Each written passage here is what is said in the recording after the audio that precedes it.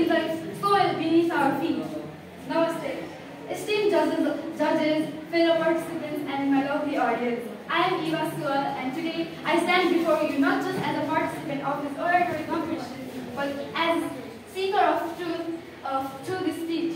Today, as we gather here, let's take a moment to appreciate our land and the future it holds for us. Our land is not just about trees and all. It's a promise of tomorrow. It's resource given by our ancestors to us.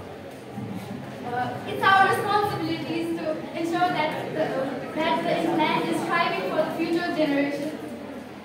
It is a place that our ancestors have lived, and it is a place where we're gonna shape our future. Sadly, the environment has been facing a lot of challenges that is a threat to its existence.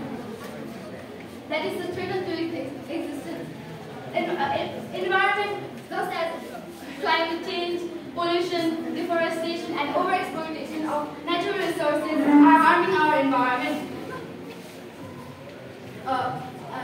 Let me give you an example. Imagine a world with no pollution at all. There's a river running clear, the air is fresh and clean. That's the world we want. That's the world we're fighting for. But a future that the land thrives, and so do we. It is being more evident that